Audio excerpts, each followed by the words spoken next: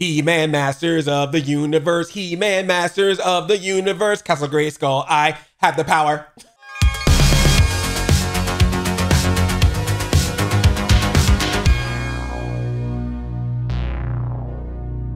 The Masters of the Universe and the Teenage Mutant Ninja Turtles, they have been doing a collectible crossover. Nice combination of He-Man characters and Ninja Turtles characters in the world of Eternia. I actually already have a few figures myself. Mattel was kind enough to send me this Leonardo and this Krang. And then with my own cash money, I bought Donatello. And I found this mouse jaw at Target, had to get him, with more to come. But Mattel just sent me over their fall 2024 catalog. I know these images have been out there for a little bit, but they sent it to me directly so I can share it with you, especially the Turtles of Grayskull stuff, because I'm very excited. More Ninja Turtles characters are crossing over with the world of He-Man and Masters of the Universe. It's an 80s dream come true. Out the gate with the awesome. It's freaking Michelangelo, but he's got like the battle armor He-Man outfit. If you don't remember, there was a battle armor He-Man where if you hit the middle of it, you turned it, it would look like he had battle damage. I don't know if this figure is gonna do that, but either way, it's a great figure. He does have the Prince Adam flowing hair as well. That is great. A lot of times they're using their shells as shields in this, but he's got his nunchuck still. It looks like you can have the hair off if you want to, but I'm keeping that hair on. There's no way I'm gonna have this Michelangelo figure and not have that hair on him like that. That is amazing. We got Merman up in the house. This Merman is really cool. And what I like about this Merman is because some of the characters are mutated in the Master Universe world. So Merman has always been a merman. Now he's literally a merman.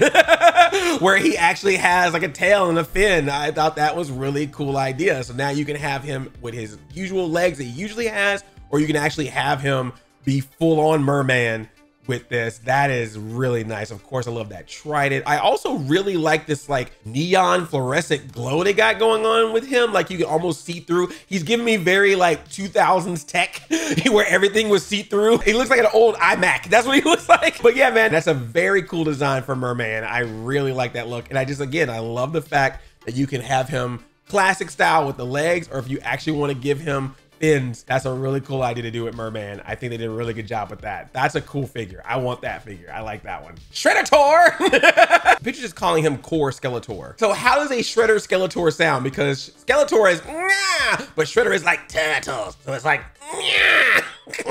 I'll get you, He-Man and Turtles. Nah.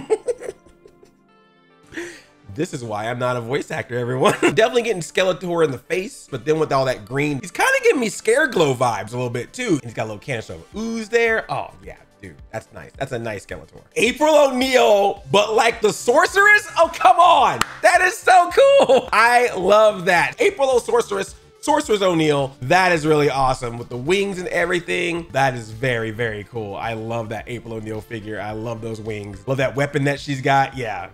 Channel 6 will never be the same. You got Hordak, but it looks like he's getting some bat wings there. So is he becoming Hordbat, I guess?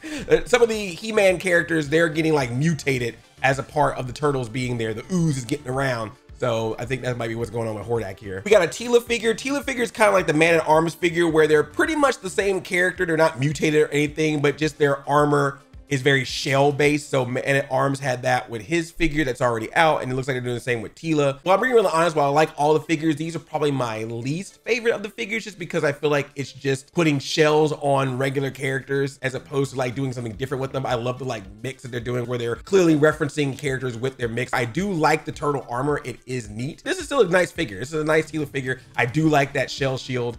I do like that weapon. I like that you can wear it on your back as well as hold it, so you got your options there, so it's nice. Here we got a Casey Jones figure. He looks like he's doing a little bit of a normal thing as well, but he's getting, you know, Eternia weaponry there, which I'm sure is good for him. He always loves his sporting equipment, so now we're gonna see what he does with Eternia sporting equipment, I guess.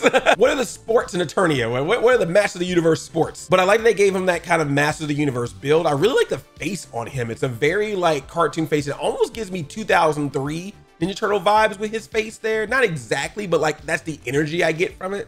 So really good job with that. You know, he usually has like the hockey mask or something like that. He's kind of got like is that like Ram Man almost, or just, he's got like a very Eternia warrior mask there. So this one is very neat. It's very much Casey Jones, but it is like if Casey Jones went to Eternia. A little bit more creative than just let's put shell stuff on him like they did with Man at Arms and Tila. I like some of the stuff that they did with him to make it seem like he is really adopting himself into the Master of the Universe world. This dude, this is just, first off, a buff Splinter just seems awesome to me. Like, I just don't know what it is about a buff Splinter that is making me go like, all right, Daddy Splinter here. I think he's supposed to be King Grayskull. Is that the deal here? Oh my gosh. Oh, look at those arms, boy. And I love the hair on the side there. That's really cool. But yeah, I think he's supposed to be like a King Grayskull type. King Grayskull, of course, like part of the lore, the legend of Castle Grayskull. I think that's what he's going with there. Love that cape. I love that sword. Oh yeah, man, this is good. Yeah, man, Mattel is going all out. Like, see, this is what I like. This is what I like when you make those nice combinations of the Ninja Turtles character and the He-Man character, mixing them together. Obviously, there's a whole storyline that goes on with this because they actually have comic books that they put inside with the figures. I would love them to do an animated special or film or something with this. Please, someone animate this. This Splinter is very cool. Like, the Turtles will not talk back to this sensei. I tell you what. We got this stealth Leonardo figure here. Of course, like I already showed you, we have the Leonardo figure where he's kind of like He-Man. So now we got this stealth figure. That's really cool. Also looks like we're getting like a stealth He-Man figure as well. I freaking love this Leatherhead. The thing that's crazy about Leatherhead, particularly this Leatherhead, he looks like he would be a Master of the Universe character. Think about it. An alligator creature named Leatherhead. If you put that character in a standard Master of the Universe packaging, would you tell the difference? I guarantee by gumbo. That's a good looking Leatherhead, by the way. That's a different looking Leatherhead than what we usually see. So I like that a lot. This is just genius. This is freaking genius. So for those that don't know, there is a character in Master of the Universe called Too Bad, which is literally a guy that has two heads. In the cartoon, of course, they will always bicker with each other and everything. So it makes perfect sense that they will make a Too Bad version of Bebop and Rocksteady. I think it's called Two Bop Steady or something like that. I love the figure. I love the look. I love their heads. I love the way they have the body nicely split between the Bebop side and the Rocksteady side. The weapons look cool. This is a definite. Please, can we now turn this into like just a 60-minute animated special? Because I need this to exist as a cartoon. I need to see Rocksteady and Bebop argue with each other attached to the same body. Don't worry, we'll get those Tweedles. Yeah, we'll get them. And they just bump into each other somehow because they keep trying to go different directions. You idiots. They're your mutant, Shredder. They're always my mutants when they mess up, Krang. When they always mess up, Shredder.